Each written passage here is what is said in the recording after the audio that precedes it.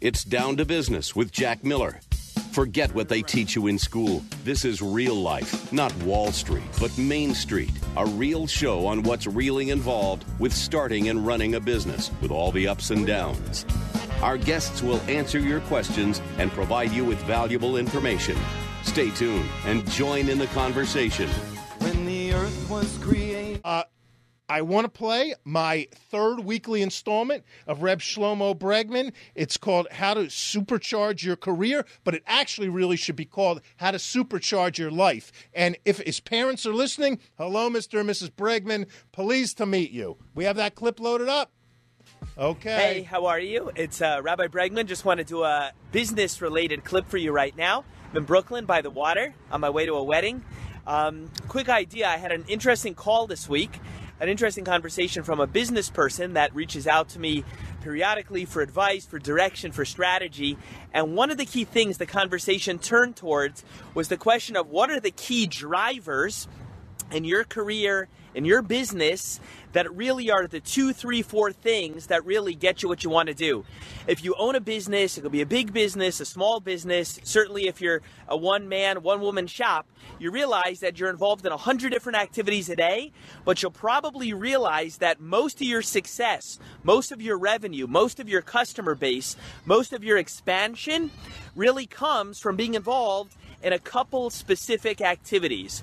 It could be meeting new clients, it could be making cold calls, it could be following up with existing people, it could be making videos. I don't know what you do, but whatever your business is, I'm pretty sure there's 2, 3, not more than 4 key things that are the drivers that are really the things that if you do them, they're your foot on the gas pedal that really get you where you want to go in your business. And then there's about 100 other things you do, which are important and they have to get done, but they amount to busy work.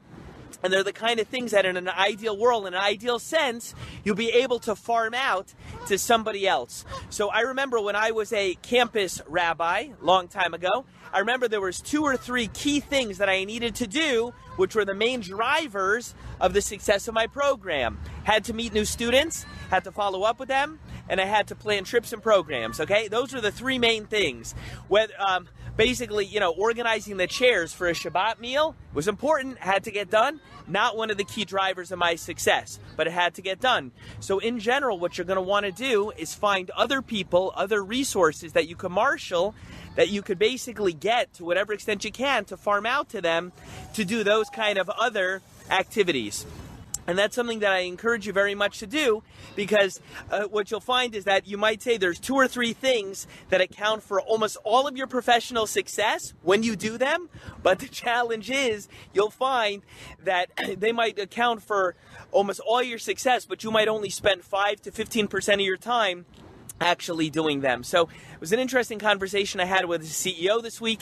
He agreed with the point that I would challenge you to look at your career, your business, what you do, and ask yourself what are the 2 or 3 main things, maybe 4, but really 2 or 3, that when I do them, things are rocking and rolling for me in my business and my career. And everything else, see if you could find others who you're able to farm it out to, whether it's an intern, staff, an hourly people, Elance, Odesk, whatever you got to do. Anyway, hope you enjoyed today's clip. Hope you enjoyed the beautiful weather from Brooklyn, and we'll see you the next time. Be well. Reb Bregman, thank you very much. Very wise words. And I know with me, it's the same thing. I spend probably 10 hours a day working, and the truth is I'm only profitable for about an hour of it. I need to listen to his advice more, because we all need to work smarter, not harder. And we all probably, or I'll speak for myself, get caught up in doing a bunch of minutia where we can get someone else to do that, and we need to focus on our talents and our expertise. I have to correct something that I hope I didn't say before. When I was talking about God-given abilities and talents and skills, I said if you can play the piano. I meant to say if you're in sales, I-N sales. Somebody texted me and I said you're in sales. I did not talk about you're in sales. I talked about in sales, just for the record.